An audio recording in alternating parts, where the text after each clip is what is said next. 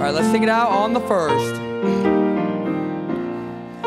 On a hill far away stood an old rugged cross, the emblem of suffering and shame. And I love that old cross, where the dearest and best for a world of lost sinners was slain. So I'll cherish the old rugged cross till my trophies at last I lay down. I will cling to the old rugged cross and exchange it someday for a crown. Sing it out on the last. To the old rugged cross I will ever be true, His shame and reproach gladly bear. Then He'll call me someday to my home far away, where His glory forever I'll share. So I'll cherish the old rugged cross till my trophies at last I lay down. I will cling to the old rugged cross and exchange it someday for a crown. 113, Sweet Hour of Prayer. We'll sing the first and the last. Let's sing it out on the first. Sweet hour of prayer, sweet hour of prayer that calls me from a world of care and bids me at my Father's throne make all my wants and wishes known. In seasons of distress and grief, my soul has often found relief and oft escaped the tempter's snare by thy return, sweet hour of prayer. Sing out the last. Sweet hour of prayer, sweet hour of prayer, may I thy consolation share, till from Mount Wisdom's lofty height I view my home and take my flight. This robe of flesh I'll drop and rise to seize the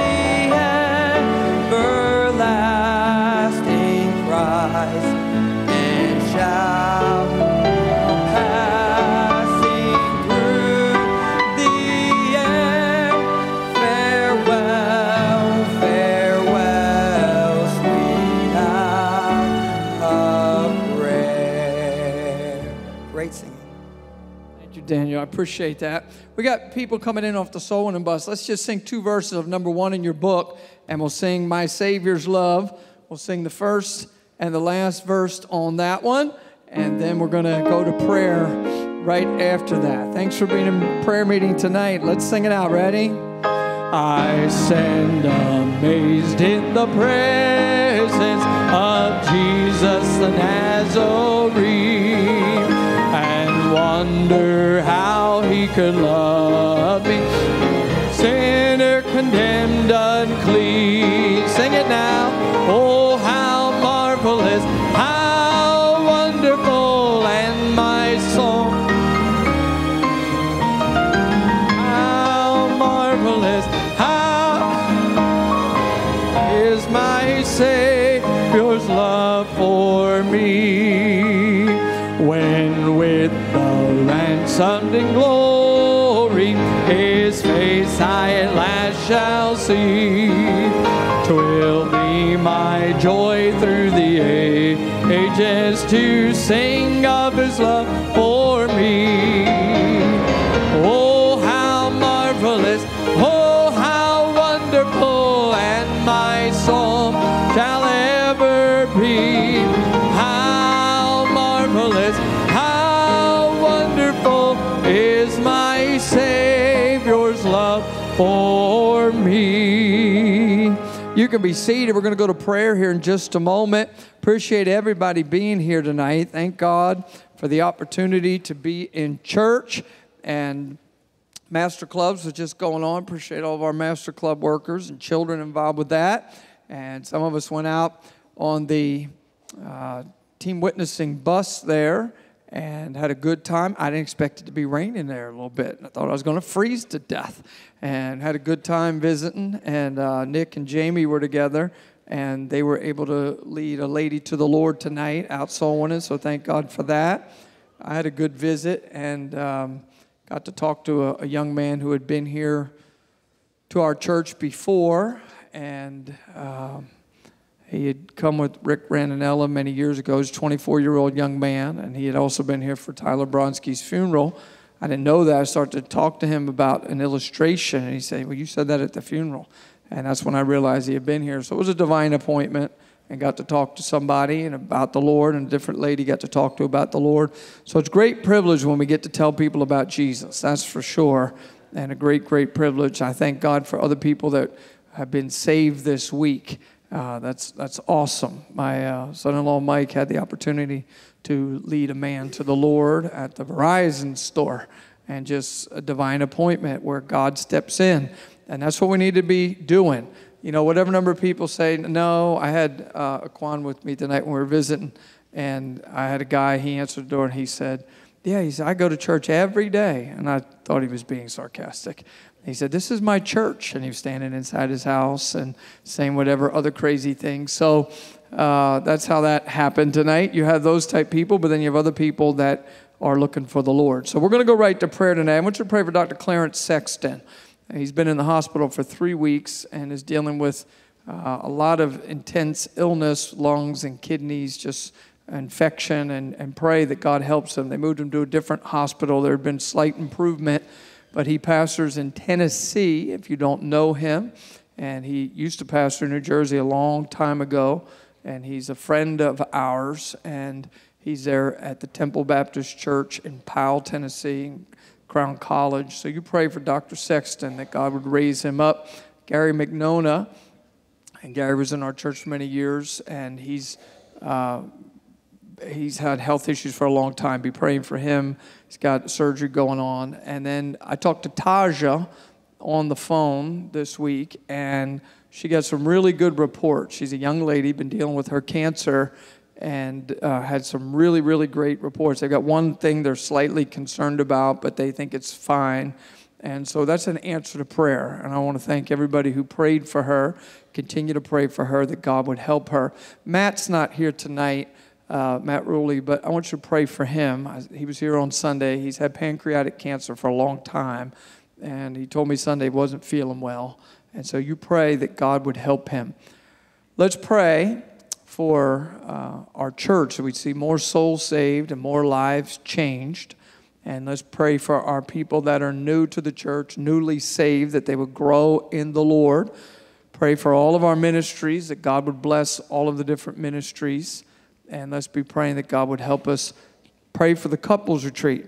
And pray that God would help us. The Russos are here tonight. Raise your hand, Brother and Mrs. Russo. All right, they're here with us.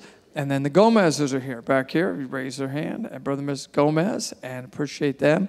And the Gomez's are speaking to our Spanish couples. Russo is speaking to our English couples. Glad to have them with us here in church tonight. Let's go to prayer. If you're our guest, please make yourself at home. We're no rush for the prayer time. It's a house of prayer. You can use the altar. You can pray with your spouse. You can kneel and pray, stand and pray, sit and pray as the Lord leads you. And go ahead and pray whatever God's put on your heart, and that God would work and that God would help. Let's pray about these things. Again, don't forget to pray for Dr. Sexton, that God would help him. A lot of other people dealing with a lot of other prayer issues. You just, whatever the Lord puts on your heart for them, God would help them.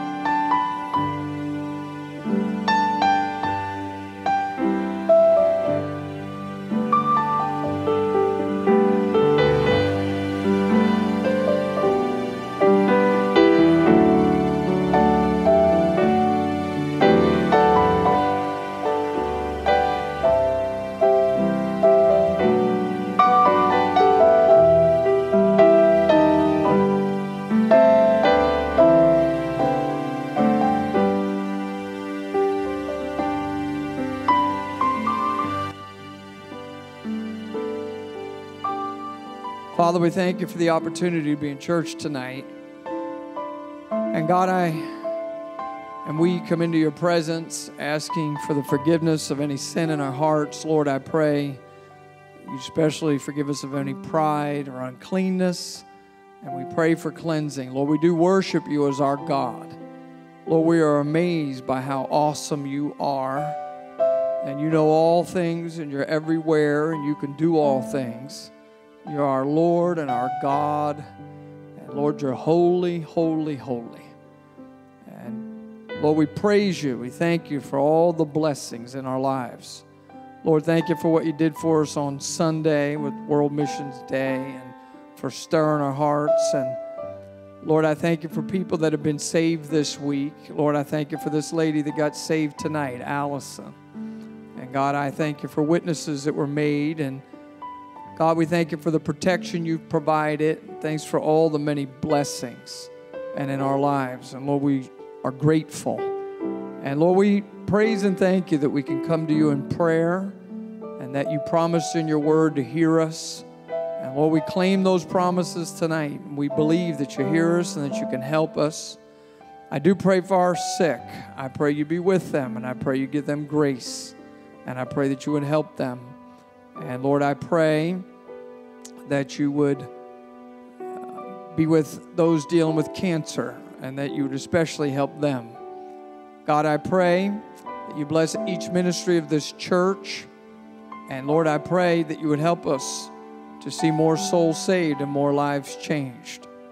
I pray for Brother Mike preaching in Philadelphia tonight. I pray you be with him and anoint him, fill him with the Holy Ghost. I pray that you put a touch on everything we're doing here. Please help the couples retreat. I pray that you bless our offering tonight. And I pray that everything that's said and done here will give you glory and honor and praise. And we pray in Christ's precious and holy and wonderful name. Amen. All right. Well, if it's your happy birthday, come on up here real quickly. We're going to sing to all the birthday people. We missed it last week also. So if it was last week or this week, come running this way. Don't hesitate. And Victor, looks like your boys are calling you out. Who else? Last week, this week, all the birthday people. Come on, come on, come on. And we're going to sing. A little bit of delayed reaction. We're making it. Here we go. Who else? Oh, we got all young ones here. Where's all the old heads? Some of you had birthdays. Ah, yes. Here we go. Come on, come on, come on. Ready? Let's sing to this crowd. Here we go. Happy birthday to you. Happy birthday to you. Happy birthday. God bless you. Happy birthday to you. Give them a hand as they head down. They're headed down. Let's all stand. Y'all can go ahead down. Go ahead. Come on. Let's all stand. Deaf are standing here, and our Spanish are standing here. I didn't have Brother Carlos up here tonight. I apologize. But we'll have our deaf and Spanish say, teens that are going to teen church. We are going to have teen church this evening, all right? Let's sing while they're headed out. What a mighty God we serve. Now, we're going to clap a little bit. You children, help me out with this. All right, if you don't know it, just hum along. You'll learn it. Here we go. Ready? What a mighty God we serve. Come on now. What a mighty God we serve. Angels bow before him. Heaven and earth adore him. What a mighty God we serve. Sounds like a funeral. Come on now. We can do better than that. Sing it out. Ready? What a mighty God we serve. Angels bow before him. Heaven and earth adore him. What a mighty God we serve. One last time. I feel like we're almost there. How many of you have never sung this before? Let me see your hand. Look at that. A bunch of you adults never sung it before. No wonder. We're doing well, though. You're doing great. Ready? Here we go. What a mighty God we serve. What a mighty God we serve. Angels bow before him. Heaven and earth adore him. What a mighty God we serve. We got to teach these adults some more of these camp songs. Let's sing Jesus, Jesus, Jesus. I've got him on my mind. Brother Gomez, when you're hooked up, come on up here. Ready? Here we go. Jesus, Jesus, Jesus, I've got him on my mind. Jesus, Jesus, Jesus, I've got him on my mind. Jesus, Jesus, Jesus, I've got him on my... Oh, I've got Jesus on my mind. Now, you adults here, you can't miss that. If you're wondering what they're yelling out their bus numbers from the bus routes, right? That's what you're hearing. A little competition here, right? When I read my Bible, ready? When I read my Bible, I've got him on my mind. When I read my Bible, I've got him on my mind. When I read my Bible, I've got him on my... Oh, I've got Jesus on my mind. When you see me praying, I've got him on my mind. When you see me praying, I've got him on my mind. When you see me praying, I've got him on my... Oh, I've got Jesus on my mind. Yeah, you can be seated. And it's good to be in church tonight. You didn't know you're getting in on a bus rally, did you, Brother Gomez? Well, Brother Gomez is a Spanish pastor at the First Baptist Church of Hammond, Indiana. And he was here for our men's retreat back in March, April, May, somewhere along there. All the months just run together. And anyway, he came. Mrs. Gomez, she's been here before for the ladies' renewal, and she's preached to our ladies before. And the ladies do preach. We just ladies speakers. No, they preach. And we really should probably put them up here. But anyway, I appreciate Brother Gomez coming in, and he and Mrs. Gomez are going to be speaking to our Spanish couples. And tonight, Brother Gomez is going to preach in English and some Spanish. He's going to keep everybody in on this. So we're going to be listening here to the Word of God. And God ordered it, allowed it. He came in and got off the plane, came right and preached to the Vision Baptist College Chapel today. Preached a good message about how we need to beware. And it was good, tremendous, some good help for that. I don't know, maybe he'll preach that tonight. All of us could use it. But whatever God's put on his heart, he's going to preach. And I appreciate his heart for our church. And this is the first time he's officially been here in a service with us, but I appreciate it. And California boy originally? Oh, yes, raised in California. But anyway, and now in Indiana. And so it would take the call of God to move me from... People complain about California, but they just don't know Indiana. So anyway, each to their own, but he's there because of the will of God, and God brought him into the Spanish church there at the perfect time, and God's blessed him and his family, and we appreciate it. So I want us all to give a good hearing tonight to the Word of God. I'm sure you've had a busy day, and our minds can be all over the map, but let's get in tune with whatever it is that God's wanting to say tonight in our hearts, because we definitely need to preach in. And and Pastor Clark wanted him to preach tonight, and Brother Gomez preached, and I'll have him preach. And so that's what we're doing tonight, and we want to listen. All right, preacher, you are up. Make yourself at home. Thanks for being here. Thank you, preacher. What a privilege. Well, good evening. I'm glad to be here this evening, and I'm so thankful to be here with my wife. And she does preach. She does preach. But what a blessing it is here to be with you and get to be a part of a small extension of the ministry of the Clarks. And I'm just so thankful for the influence and the blessing that this church has been to us, particularly for many years, our family, and just even in our time there in California as we grew up in the work of the Lord with our children being small. Now they're all grown up, but we're still serving the Lord there in Hammond, Indiana. And it does take a calling of God, and we're thankful for First Baptist Church of Hammond and what God has done there. We love it. We love Hammond, Indiana. Every time we land in Chicago, we're so thankful to be back home. There's only one thing we don't like, and those are the trains. But we're okay. But I just want to say thank you for the opportunity, Pastor, for allowing me to stand behind this wonderful pulpit. Quiero agradecer a los hermanos que están aquí también. Hicieron la excepción de venir de servicio en español e inglés para estar aquí. Voy a tratar lo mejor posible para enseñar bilingüe. No es fácil, pero voy a tratar de incluir algo de lo que voy diciendo en español para que ustedes agarren los puntos principales.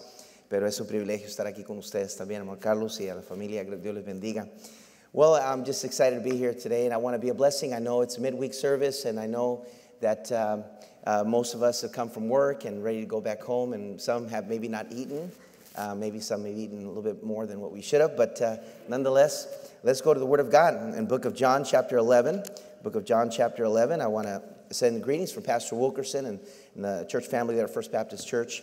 We're so thankful for the Clarks and how they have been a blessing throughout the years. Every time they come through to be a blessing there at First Baptist, we're just very grateful and very thankful for good friends in the ministry and great examples for us in the Lord. John chapter 11, please. John chapter 11. We prayed much for your church family during the time of COVID. We, on a daily basis, we knew what this church particularly was going through, and we were following right along the videos and the announcements, and we prayed personally and also collectively as a church family, and we learned to care much for your church family during that time, and just it's a blessing to be here and see this church going strong and going forward, and despite everything that happened, and even though COVID hit us all, particularly the same way, but this church kind of had a little bit more of difficulties in light of everything that happened over here, but we were praying for you and want you to know that. Le estoy diciendo a la iglesia que estuvimos orando por esta iglesia en particular, especialmente durante COVID, que estaban pasando por unas necesidades y unos ataques más severos, más serios, y estuvimos orando por ellos y por esta iglesia, y nos enamoramos de ustedes en esos días, pues eso es lo que hace la oración, y damos gracias a Dios por ustedes. If you're there with me in John chapter 11, I just want to read to you just four or five verses there at the beginning of chapter 11, and I'd ask you just remain seated there as I read the Word of God. I'll pray and we'll get started. Juan capítulo 11, nomás voy a leer versículos 1 al 5, vamos a orar y dar comienzo. Now a certain man was sick, named Lazarus of Bethany, in town of Mary and her sister Martha. And it was that Mary which anointed the Lord with an ointment and wiped his feet with her hair, whose brother Lazarus was sick. Therefore his sisters sent unto him, saying, Lord, behold, he whom thou lovest is sick. When Jesus heard that, he said, this sickness is not unto death, but for the glory of God, that the Son of God might be glorified thereby. Now Jesus loved Martha and her sister and Lazarus. We know this story very well. I'm sure that there's been so many different messages come from it. It's rich in doctrine, and just it really highlights the power of resurrection and the power of Jesus Christ and his divine attributes as God, and they're manifested in this chapter. It's a beautiful chapter of the Word of God, beautiful story, one of my favorites. But there is within this story something that has really been a blessing to me personally, and I draw it from these first few verses of the chapter that I want to share with you this evening, a thought that has been a help to me personally. Este capítulo 11 de Juan es muy popular, muchos mensajes salen de este pasaje, mucha doctrina de este pasaje, ya que exalta la persona del Señor Jesucristo y su deidad. Y hay mucho que aprender, pero quiero traer algo a ustedes que para mí ha sido de mucha ayuda personalmente. Me ha ayudado bastante. I notice in the beginning of the chapter, when we hear the story, in Mary and Martha, they knew the Lord Jesus Christ. And as a matter of fact, this particular family was different than all the rest. There's 3 occasions in the Bible that the Lord Jesus Christ goes and visits them at their house. This is one of the 3. And even though the Lord had been in many others' homes, but for some reason, this particular family had caught the Lord's attention so much as to visit them multiple times. And we see it in the Gospels, and we see it here in the book of John. And Martha and Mary had a special relationship, as well as Lazarus, with the Lord Jesus Christ. So much that when Lazarus was sick, they took advantage, per se, of that relationship, that trust, that confidence they had, and they sent notice to the Lord, and which really wasn't too far away, but they sent notice to him, thinking that maybe because of our our bond, because of our friendship, our special friendship, because he loves Lazarus. And no doubt if we send this message to him, he will stop everything he's doing, no matter what he's doing, and he'll come very quickly over to where we are. He knows where we are.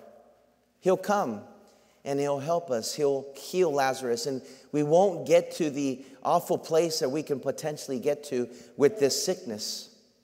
And we see it there in verse number 3, where it literally says that, therefore his sisters sent unto him, saying, Lord, behold, he whom thou lovest is sick. And I feel like they threw that little extra, he whom thou lovest, kind of reminding him, hey, there's a special bond here, and we trust that you'll understand that this is not just the next person that's sick. This is Lazarus. And between verse number 3 and verse number 4, God changed their plans. Vemos aquí en capítulo 11 cómo Marta y María, ellas mandaron aviso al Señor Jesucristo. Era una familia particularmente especial, ya que la Biblia dice que Jesucristo había visitado esta familia no una vez, pero 3 veces. Una de las únicas familias que el Señor visita de la misma forma. Y había una relación especial entre ellos, y Marta y María lo sabían, y por eso cuando mandaron aviso, ya que Lázaro estaba enfermo, mandaron aviso a mandar por él, que no estaba muy lejos. Ellas confiaban de que Jesucristo, al saber que Lázaro estaba enfermo, iba a dejar todo lo que estaba haciendo, iba a parar su mundo y venir corriendo a ayudarle a Lázaro. Pero del versículo 3 al versículo 4, el Señor cambió los planes. Notice in verse number 4, this is in response to that message that was sent to him. When Jesus heard that, he said, this sickness is not unto death, but for the glory of God, that the Son of God might be glorified thereby. And if you notice even more in verse number 5, it's almost like this verse really didn't have to belong here. It was kind of thrown in by the Holy Spirit just to affirm, just to take away any doubt that the Lord loved Lazarus. It says, now Jesus loved Martha and her sister and Lazarus. He was about to turn their world upside down. He had made the decision to take this sickness, this situation, and turn it to serve for his glory, for the glory of God. Martha and Mary were sure that Jesus would help them. That he would, it was Martha and Mary. They had attended to him. It was Mary that had broken her alabaster. It was this whole connection between them. They had served. Martha had served him, and Mary had been at his feet, and there was a history here, and there was no doubt the Lord would come and help them. But the Lord changed their plans. El Señor cambia los planes de estas mujeres, que ellas tenían la confianza porque tenían una relación con Él, más allá de lo normal. Había una historia, un historial. Marta había servido al Señor, María estaba a los pies de Jesús, y ellas estaban seguras que de seguro Jesús iba a venir y ayudarle a su hermano, pero el Señor cambió los planes de ellas. I'd like to talk to you tonight on the subject of when God changes our plans. Cuando Dios cambia nuestros planes. Father in heaven, please bless tonight's message. Help me, Lord, as I intend and try to be a help and just a blessing, and help me to communicate properly in both languages as much as possible.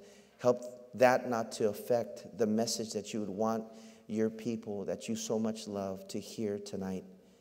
Father, I know not these precious families personally. I don't know what their burdens are, and I don't know why you would want me to preach this message tonight particularly. But if there's a reason here tonight, there's a family or 2 or 3 that needed this message. Father, would you please use it for your glory? Padre, por favor, bendice el mensaje de tu palabra. Ponemos todo en tus manos en Cristo Jesús. Amen. And typically we live our lives relatively in control of our circumstances.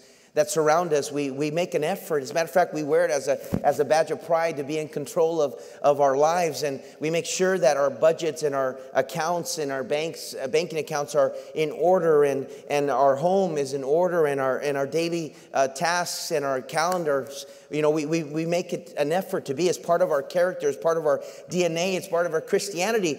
And we want to please the Lord this way. But somehow, and sometimes, we lose control of our situations, of our circumstances, and typically it's when we least expect it. Typically is when we most think that we are in control, that God decides to change our plans.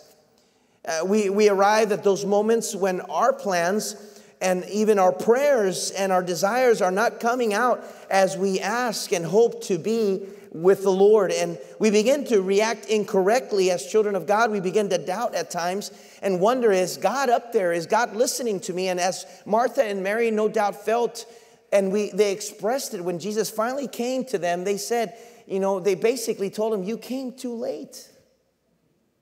It was almost like Martha and Mary said, you know, this was us asking you to come. This wasn't strangers. Where were you? And I find it to be that sometimes, even in my life, I ask God for things that are urgent to me, that maybe are very private in my home and in my own family and my own children, maybe a personal need. And I pray for others. I serve others, and I try to be as best possible a servant to others as God would want us to be. But at times I get to places in my life that I lose control of my personal circumstances, and I come to God and I say, Lord, could you please answer this prayer? Lord, could you please supply this need? Lord, I come to you now on my behalf. I've asked for others, and I've seen you bless others. Would you please help me, Lord? I don't deserve it, but Father, I no doubt, and maybe my pride tells me, and even in my prayers it comes out, and no doubt God knows this. I kind of feel like, well, Lord, look at all I've done for you. Look what I'm doing for you. Look who's asking, Lord. And so many times the Lord has taken my circumstances and just literally from one verse to the next, from one moment to the next, from one phone call to the next, from one moment in time to the next moment in time, the Lord decides to change our plans. Pienso a veces, cuando en mi propia vida pienso que estoy en control de mis circunstancias, nos esforzamos en tomar control de nuestras circunstancias. Queremos tener control de nuestras vidas porque es el cristianismo y es un orgullo, es un esfuerzo cristiano que hacemos de tener control de nuestras finanzas, de nuestros hijos, de nuestros días diarios. Y es algo bueno de hacer, pero de vez en cuando perdemos control de nuestras circunstancias. Y se nos olvida y venimos a Dios y casi apelando a Dios por nosotros mismos, ya que hemos orado por otros, ya que hemos suplicado por otros, hemos visto a otros Dios ser bendecir, hemos visto milagros en otros hogares, hemos ayudado a otros y en ocasiones venimos a Dios diciendo, Señor, ahora yo estoy en necesidad. Yo necesito que tú me ayudes, Señor. Yo te estoy pidiendo por mi necesidad.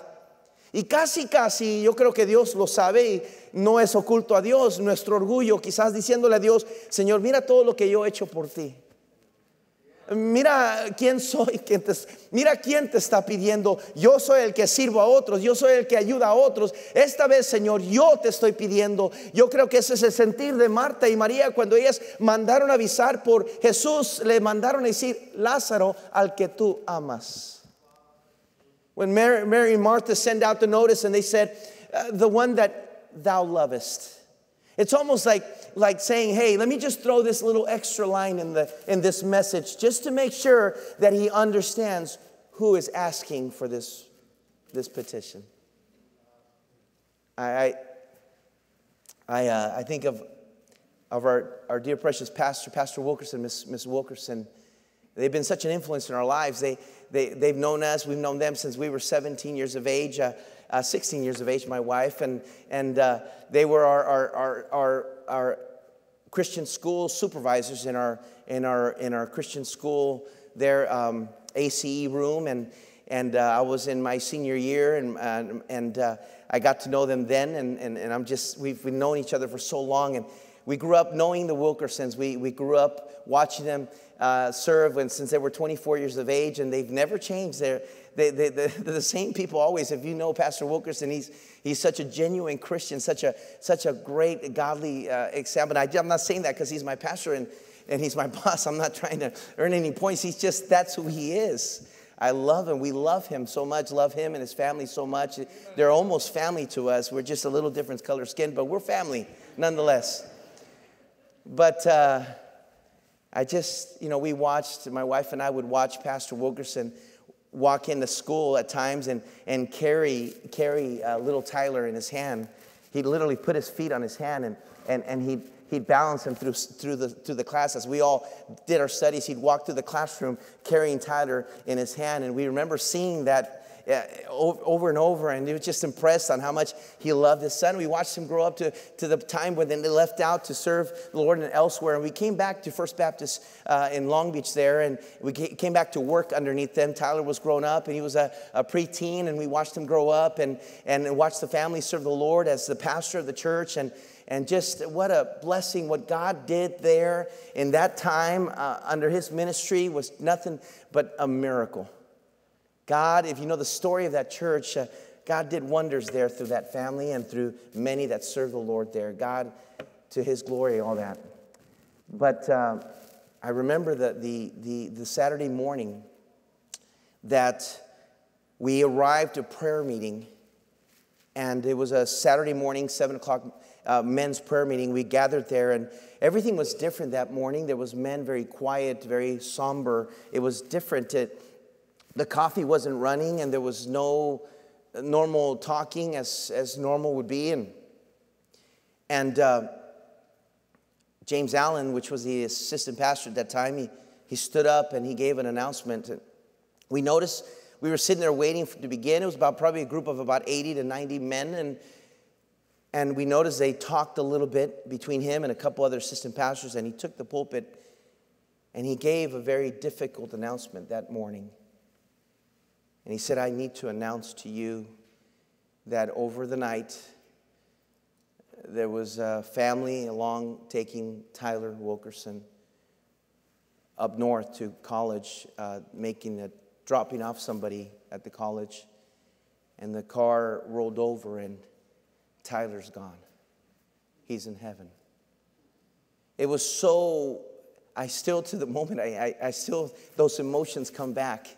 It was just such a shock. We were sitting there thinking, no, this can't be. This out of all the families we know, this is not true. And as he gave the announcement, he said, we're going to have to just pray, and we're not going to go through the normal. We're not going to have preaching. We're not going to have the coffee and bread, and we're just going to pray, and just we want you to go home and tell your families, and if you can make it back to soul winning, pray for the family, pray for the Wilkersons. They're getting up right now, he said, and they have to notify each and every one of their other children as they wake up. And I left the prayer meeting, and I went to my office as we dismissed, and I called my wife that morning, and I said, babe, I'm on my way home to pick you up, but I need to tell you that Tyler's gone. And I remember her response said, no, what do you, she said, that can't be, no. And what are we going to do? I said, well, just get ready. We're going to come back to the soul winning meeting. We need to stay faithful. We got to come back soul winning. And sure enough, we went for that. I went for my family and came back all the road up. We were just quiet. Our children kept asking questions. They knew something was up, and we let them know. And they were all young and small, but the older ones understood a little bit what was going on. And we arrived to the soul winning meeting, and it was jam-packed. It was full, more than usual, and people notified people. And that little chapel there that fit about 200 people was more like 300 that morning. And we were all trying to sing those Saturday morning soul winning songs, trying to get ready to go soul winning. And as things were developing and getting ready, trying to sing, all of a sudden, pastor and his family walk in on the side door into that soul winning meeting. And they interrupt the service, and pastor takes the pulpit. And he greets the crowd, and he thanks everyone and says, thank you for being here. These are my friends. You are our family. And this is when we most need you. Thank you for coming to soul winning.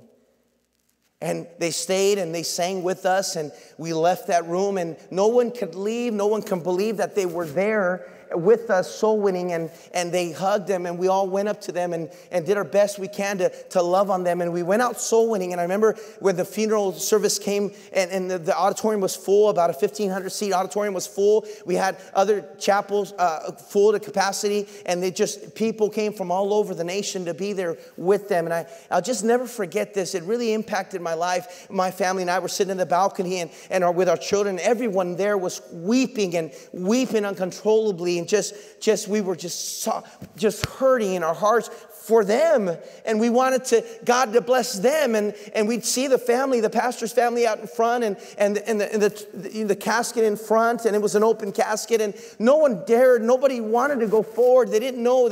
How do we console them? How do we help them? And it was just such a sombering moment. Difficult. And I have to admit to you that I was sitting in my heart saying there thinking, Lord, why this family? I was a youth pastor for 20 years. My wife and I served the Lord 20 years as teens, and we've seen many young people, terrible situations happen, but never something like this. And then we'd find those others that didn't want anything to do with God and just hated God and hated church and just were just bad. And we're thinking, and I have to confess to you, and I feel ashamed for saying it, but I said to the Lord, why not one of those young men? And that's terrible to say. But I remember Pastor getting up in the service and thanking everyone for being there. And him saying, I'm going to attempt to sing a song. A song that has been a help to my wife in these last few days. And she's asked for this song to be sung, and I'm going to attempt to sing it. And he started singing that wonderful song, even in the valley, God is good. Even in the valley, He is faithful and true. And as he got through the chorus there, he couldn't continue singing, and his voice broke. And as soon as he broke, you can feel everyone in that auditorium just gasp, just hurt. It was just like we were just sitting at the edge of our seat, just broken. You could hear the sobbing and the crying, and I was crying. I looked over at my wife, she was sobbing. Our children were sobbing. I looked at grown men just sobbing, just wanting to heal them and saying, Lord, help them. And as Pastor tried to get through the song, he couldn't. And all of a sudden, quickly, you see Mrs. Wilkerson get up from her front pew and pass the body, the casket of her son, and run up the steps to the side of her husband. And we believed that she was going to come and hug him, and they were going to go and sit down. But she stood next to him, and almost with a smile, with tears coming down her eyes, she hugged him and said, even in the valley, God is good. And both of them finished the song in front of all the people that were sobbing. It was them that were helping us. It was not us helping them. And you can see God's grace in their life. And I'll never forget that for the rest of my life, how much we hurt, but yet they're the ones that had lost the son. And I remember Pastor saying, we didn't expect this. We never dreamed that our son was 17 years of age. We can see him graduating. We can see him going off to Bible college. We can think of the day that would come for him to get married and have children and give us our first grandchildren. But we didn't plan for this. We didn't understand why would God do this, but we decided that evening when we received the phone call from the coroner, when we understood what had happened, we hugged each other that night, and we decided that God would be good no matter what through this trial. You see, sometimes God changes our plans, and it is the moments where we long to escape. We long to gather our thoughts and just maybe redeem the moment or time and fix things and correct things or even question things. Why have we gotten to here? Why, God, have you allowed this to happen?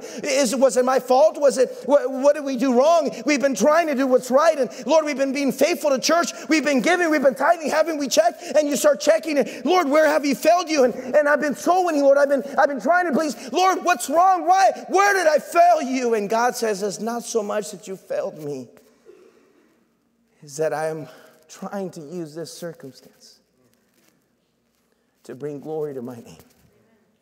And I'm entrusting in your hands this circumstance because I can believe that I can be glorified by your example. Perdone, mis hermanos, todo lo que conté sería imposible contarlo en este tiempo permitido del mensaje. Pero estoy recontando la historia de nuestro pastor cuando perdió su hijo y qué tan difícil fue. Que a veces Dios escoge lo más difícil para ser glorificado en nuestras vidas. When God changes our plans, we have to remember, number one, that God always arrives on time.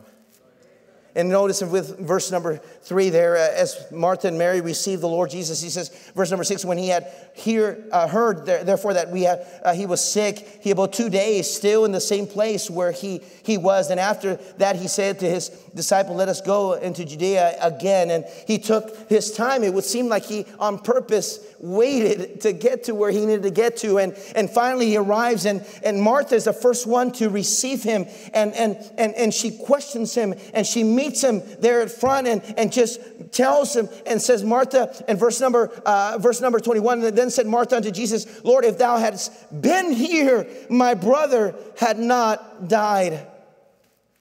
And coincidentally, Mary says the same thing as Martha did, without knowing that Martha had questioned in the same way. This sentiment was in both hearts. Marta, cuando vio al Señor Jesucristo llegar, el Señor Jesucristo llegó tarde, según Marta y María. Él no respondió, y la Biblia aclara que él se tardó unos días más para llegar. Entonces Marta le contesta al Señor, le dice, Señor, si tú hubieras estado aquí, nuestro hermano Lázaro no hubiese muerto. Y María, sin saber, le dice lo mismo al Señor Jesucristo. Le dice, si tú hubieras estado aquí, nuestro hermano estuviera vivo. You see, the first thing that happens when God changes our plans, when things go different than what we expect, when we're not in control, when things happen that are burdens or maybe trials come our way, we must remember that God always arrives in time. In Ecclesiastes chapter 3, we are told that God's time is a precious time. It's a beautiful time. God always arrives in time. God is never late. La Biblia dice en Eclesiastés capítulo 3 que Dios siempre llega a tiempo, que su tiempo es precioso, es hermoso su tiempo. The Lord came just in time as a child, as a son, as a shepherd, as a sheep, to save that which was lost. Dios vino a justo tiempo para salvar a aquellos que estaban perdidos, como un cordero, como un sacrificio. And I'm so thankful that God, in our time, in our life, in just the right time, and saved us. See, he sends someone to knock on our door, someone to reach us, someone to give us a gospel tract, someone to do something. I'm so thankful that God has never, ever come late in my life. He's always come just in time. Doy gracias a Dios que siempre Dios ha llegado a tiempo en mi vida. Es el día de nuestra salvación, como Dios nos cambió, nos alcanzó al justo tiempo. Antes de que todo se perdiera, Dios llegó a tiempo. The Bible says in Galatians chapter 4, but when the fulfillment of time came, God sent his son, born of a woman and born under the law. I'll just say this, God never is late. We need to learn to wait on the Lord, even when God changes our plans.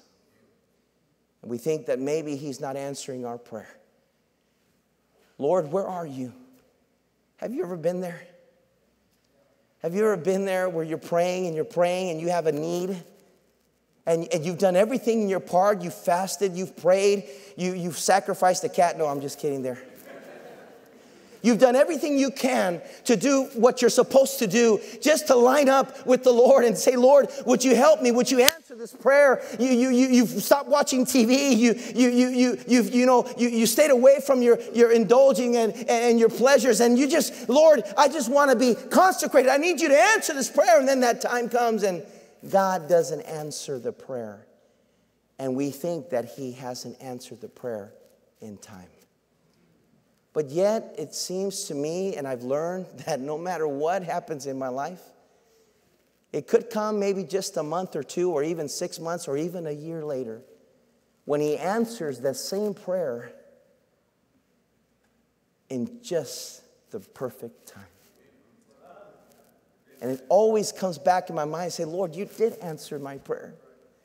I'm sorry for the bad attitude, Lord. I'm sorry for my complaining. I'm sorry for my bickering, Lord. And you did answer my prayer. You did hear my prayer. It wasn't in my timing, but it was in your timing. And your timing is always much better, Lord. Thank you for answering my prayer. God never arrives late. The second thing we must learn. La primera cosa, hermanos, antes de continuar, número dos, es que Dios nunca llega tarde. The second thing is that God always cares. Dios siempre le importa. We find here in this wonderful story in verse number 21, the Bible says, then said Martha unto Jesus, Lord, if thou hadst been here, my brother had not died. It was Martha telling the Lord, did you not love Lazarus? Did you not care enough to come? And we find it in this beautiful story where the Lord says, where the story tells us that Jesus wept as he saw those around him weeping and hurt and without faith and hope. He wept. He hurt with them. And that tells me one thing, that God does care. And that is the biggest lie of the devil when we're going through trials and difficulties. The devil will whisper in our ear, God doesn't care. Look what's going on to you. Look what's happening to you. Look what you're going through. Look at the trials. Look, by now God should have answered. And look all that you do in church. And look how faithful you are. And look how much you give. And look how much you sacrifice. And where's your God now? How come he's allowing this problem in your life? How come he's doing this to you? And where's your God? But let me remind you, dear people, that God does care for us. The Bible says in Matthew chapter 9 that when he saw the multitudes, he had compassion. He does. Our God is a God of all comfort. He does care. Dios sí le importa, hermano. El diablo nos susurra en el oído y nos dice que quizás Dios no le importa su vida. Mira lo que te está pasando. Mira las dificultades, mira los problemas. ¿Por qué no Dios te contesta? ¿Por qué Dios no te ha ayudado a ti? ¿Por qué no te levanta de esta situación? Y creemos las mentiras del diablo cuando Él nos dice que a Dios no le interesa. No, Dios sí le interesa. A Dios sí le importa. I remember quickly when we were young in Texas and serving the Lord there, going through some trials and trying to start a church there in Amarillo, Texas. We went through some hard times. Our children were young, and we were just 2 years into it. We suffered a church split, and it changed the dynamics of our ministry quite a bit. And we were faced with me having to work again, full-time outside of church. And we went through a trial. We had just purchased our house, and everything was going fine. The church was growing, and based on our salary and based on everything, we can afford that. But then when all these things happened, it just really flipped our world upside down. And everything that I can successfully make from Monday through Friday was just going to the bills, and it just wasn't enough. I remember my wife having to help me a little bit with working, and she would throw a newspaper route overnight. I don't know if you've ever done that, but that's not fun. And she had a route of about 425 newspapers. And it was particularly that during that time it was snowing. And it was snowing. I remember it was Saturday night. I had worked all day and I hadn't made any money. I worked in car sales. It was the only flexible job I can find to be able to serve the Lord and still make my visits and try and pastor the church. And I sold nothing that day, and we were going through trials and difficulties. And that evening, there was no food in the pantry. There was no food in the fridge. And our children went to sleep hungry. And I remember my little girls telling their mom, "Mom, I'm hungry." And my wife putting them to sleep, trying to encourage them that, if they were hungry, they'd wake up in the morning even more hungry and enjoy breakfast.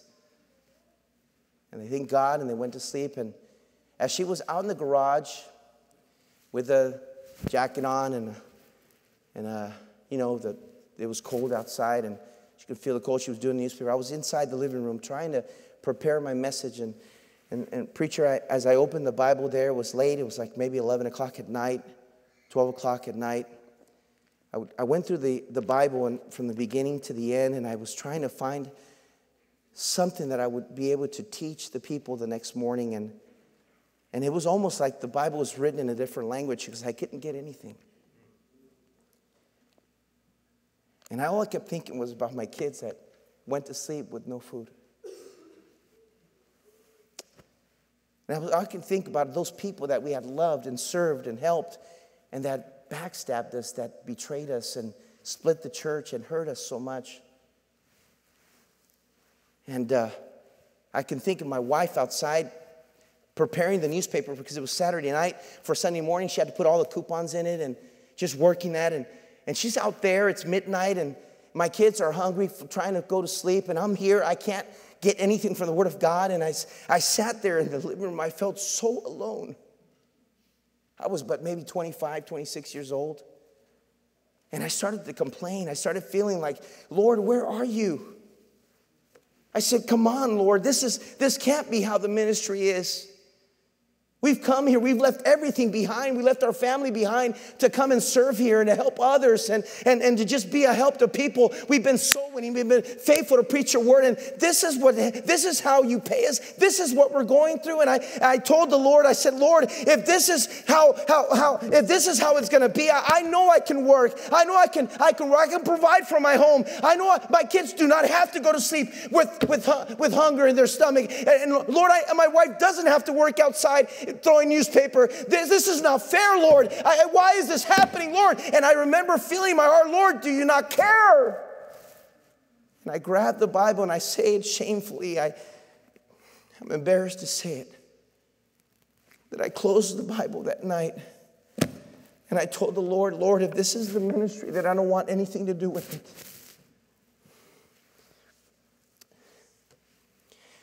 And I quit on God that night. And I don't know how it was or what happened. My wife came in just that moment, and it was almost like she heard me, overheard me, or the Holy Spirit. She came in and she said, honey, what did you say? She came running to my side and she grabbed me and we hugged. And she said, honey, no, God is not finished with us. God is faithful. He still wants to use your life. I believe in my heart that He has great plans for your life. He wants to use your life. He is not finished with us. Don't say those words. God wants to use. He will bless us. And we prayed that night and I still was bitter in my heart. I got up the next morning and I tried to preach a message. I don't remember what I preached that day. No one got saved. No one came forward thanking me for the message. I walked out quickly from the church. On the way to home, we still hadn't eaten nothing. There was nothing to eat at home. My wife turned around and said, honey, what are we going to eat? I said, I don't know what we're going to eat. Just then, we received a phone call from our pastor back home. And he said, Andy, how's everything? And just like any young preacher, everything's great, Pastor. And he said, you know, our church, we picked up a love offering for you. We're going to send your way $500 for Christmas so you can do something special for the kids. And I said, well, thank you, Pastor. We hung up the phone and I told my wife, but we still had nothing to eat that day. We went home and we got home and I said, well, honey, see if you can put something together. She went into the kitchen to see if she can put something together. There's got to be some kind of quesadilla or some kind of tortilla or something. And just then, 30 minutes after, we heard a knock on the door. It was a young couple that we had won to Christ, discipled, and was being faithful to church. They came to the door. He said, Pastor, we were at the grocery store. We went to go pick up a rotisserie chicken, but God put in our heart to buy y'all some groceries. We opened the door, and it was the front porch full of groceries. And they came in and filled the kitchen floor with groceries. I mean, they brought the good cereal. You know, the name brand, not the fake, the fake kind of cereal. And our kids, we got to eat that day. We asked them to stay. They said, no, Pastor, we want you guys to enjoy it. They left, and I was still angry at God. I was still ashamed, embarrassed. That night came and went to church, came back home. The next morning, I got up at 6:30, 7 o'clock to go to work. And on my way to work, I received another phone call from a pastor friend in Texas. And he said, Brother Andy, he said, when you came through just a few months ago, we gave you an offering, but we failed to give you this other portion that came in after you left. But I don't want to send it in the mail. I like to deposit it into your account because something tells me you need the cash right now.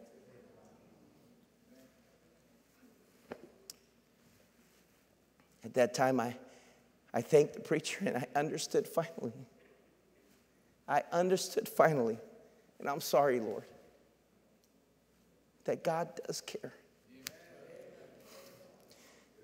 I pulled the car over, and I got on my knees. I said, Lord, forgive me. Forgive me for doubting that you care for us, because there's no way, no how that all this is happening behind the scenes and you did not care. You knew this weekend would come. You knew what I would say. You knew what we'd go through, but you were preparing everything. You were putting people's heart because you care. And let me remind you, young person, when you're going through difficulties, when you're going through trials, when you don't believe that no one's there to help you, God is already at work, and God knows, and God does care, and God does love you, and God does want to help you, and God is in control. God does care. Perdóname, mi hermano, que es difícil traducir eso, pero quiero decirles que aún en sus peores momentos, cuando usted piensa y siente en su corazón que a Dios no le interesa y no le importa su vida, por las dificultades que le están pasando, Dios sí le importa. I have to close here quickly. Just let me give you this last thoughts here. God always sees what you and I cannot see. You see, Martha and Mary saw Lazarus dead, but God didn't see him dead. You see, he already saw that he was going to be alive. He already saw the stone moving. He already saw everything happening. It wasn't news to him. To them, it was the end. To them, it was an impossibility. To them, nothing's going to happen. El Señor, cuando venimos a esos momentos, Él ve lo que nosotros no alcanzamos a ver. Para Marta y María, ellos estaban perdidos. No había esperanza. Lázaro lleve 4 días muerto. No hay nada que se pueda hacer. Pero Dios miraba lo que ellos no alcanzaban a ver. It's important to remember that when we get to those places, when God changes our plans, that God always sees what we cannot see. Things that the eye did not see, nor ear heard, nor have they gone up in the heart of man, are those which God has prepared for those who love him, the Bible says. Number 4, quickly, God can always do the impossible. God can always do the impossible. Dios, número 4, puede hacer lo imposible. You see, Martha declared to Jesus, he's 4 days now dead. There's no way. I mean, it's just impossible. Maybe the 3rd day. I mean, maybe, but 4 days, he's decomposed. It smells. There's no way. It's impossible. But there's nothing impossible for God. There's nothing impossible. No hay nada imposible para Dios. Por más que parece que la situación está muerta, Dios nunca llega tarde. Dios le importa. Dios puede hacer lo imposible. Follow me here. I'm about to close here. Just think about it for a moment.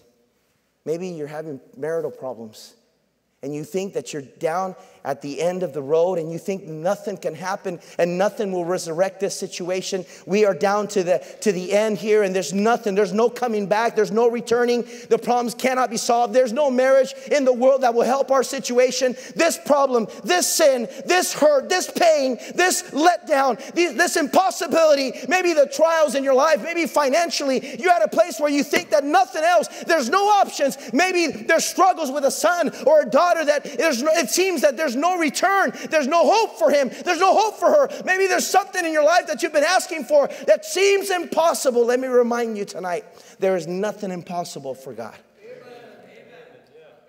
And lastly, por último, God always calls us to be obedient, even through the trial. Dios nos llama a ser obedientes, aún en medio de la prueba. Listen here. Through this miracle, a través de este milagro, the Lord, all he had to do is think it. As a matter of fact, one preacher said one day that when he called out Lazarus, he had to say Lazarus because if not everyone in that tomb, everyone would rise up that day. But the Lord, he was doing the miracle, and in that moment of miracle, he involved others. He said, move the stone. And he said, Martha, where did you put him? And when he gets there, he says, now, take out his bonds. And he involved others. He got people involved in the miracle. And that tells me that even in the trials, even in the difficulties, we have to stay faithful and do what we're called to do day in, day night. We still have to go soul winning. We still have to be faithful to our Sunday school class. We still have to go on the bus route. We still have to get up and teach that class. We still have to be tithers. We still have to be obedient, because that's what God expects from us, even when God changes our plans. Dios nos llama a ser obedientes, aún cuando Él cambia nuestros planes. You know, I noticed that when trials come, that's when typically as Christians we stop being obedient. We stop doing what we're supposed to do. I quit on God. And I say it to my shame. And I'm embarrassed to say it and confess it. I wish that day can come back. And I wish I would know, hindsight, what I know now.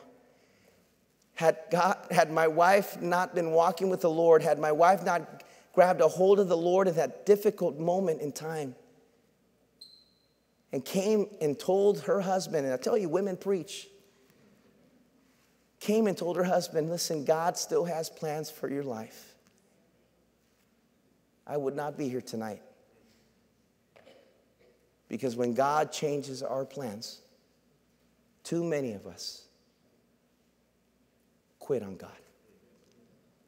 That's when we most need to be obedient. Have you stopped doing what you're supposed to do because of your trials? ¿Usted ha dejado de hacer lo que es correcto por sus pruebas?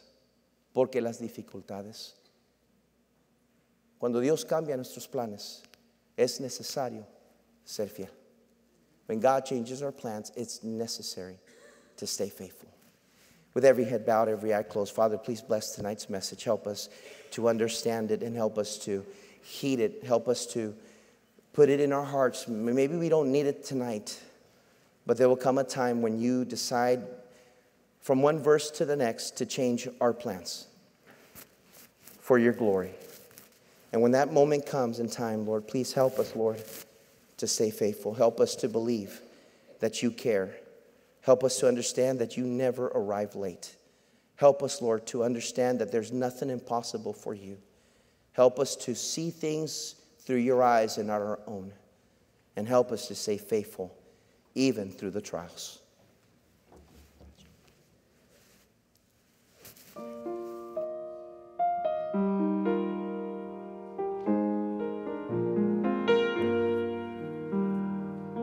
Let's all stand. The altar's open. Why don't you come and pray?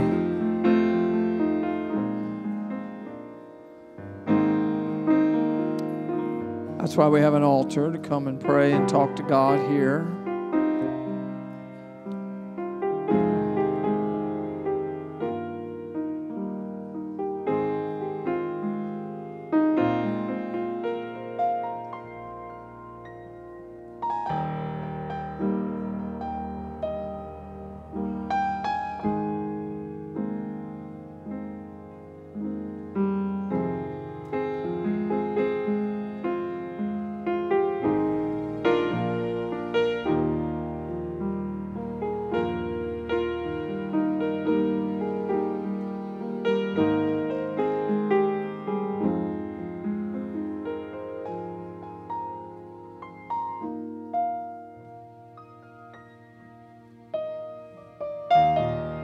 Maybe tonight you've been questioning God's love for you, God's care for you. Maybe you've been upset with God about something.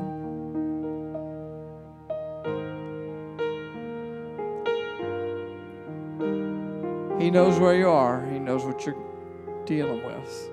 And He loves you.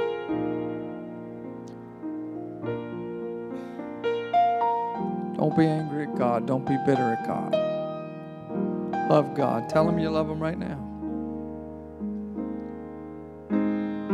If you're here tonight and you don't know for sure that if you were to die, that you would go straight to heaven, The Bible says you can know that. You don't have to hope you're going to heaven. You don't have to guess at it. You can know it. We're all sinners. We all deserve hell. But Jesus died for sinners. And he shed his blood to pay for your sins on Calvary's cross. If you're here tonight, you don't know you're going to heaven. If you're a lady, Rebecca's down here to my right. You could step out from where you are and come to her. She'll take her Bible and show you from the Bible how to be saved. Saved from your sins, saved from hell. If you're a man and you don't know you're going to heaven, it would take some courage, but God would help you. Step out and come. Jason's to my left. He's right down here at the front. If you come to where he is, he'll take his Bible and show you from the Bible how you can know you're going to heaven from the scriptures, from the Bible. You have God's word on it. You could trust God tonight. You do not have to go through life just hoping you're going to heaven. You can know you're going to heaven. If you need to be saved, you ought to come right now and trust Christ.